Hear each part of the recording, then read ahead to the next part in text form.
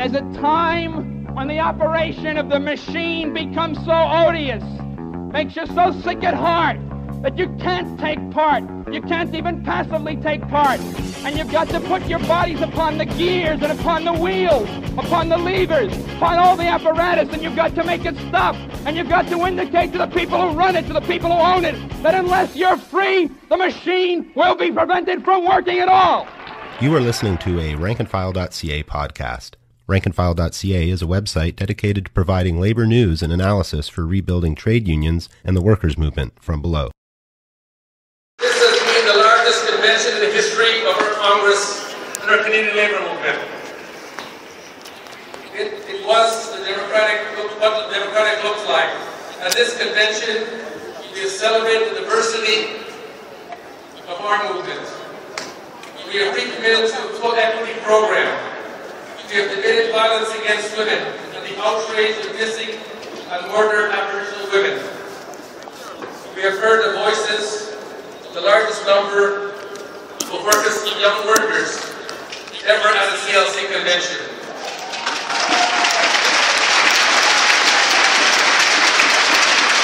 All of the passionate, thoughtful, and progressive voices this week have been heard, and everyone comes.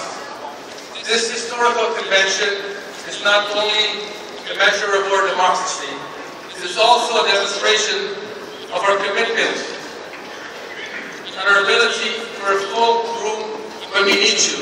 Let's now turn the strength of this convention outward to our workplaces, for our community and our country. Together, fairness work. Together we will organize, mobilize, and build workers' power across the country like we have never done. Because sisters and brothers, and then we're very forceful now. I have a 5.5-year-old daughter, just like many families in this room, mothers and fathers, grandparents. I want her to have a bright future.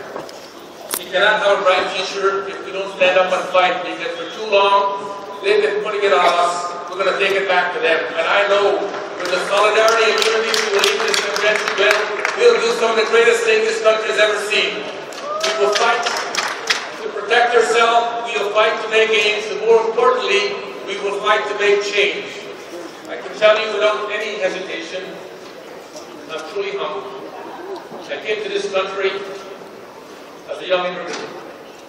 It truly is a spelling the ancient times. It shows how much our movement has grown. When you can elect a person of color, you came to this country as an immigrant.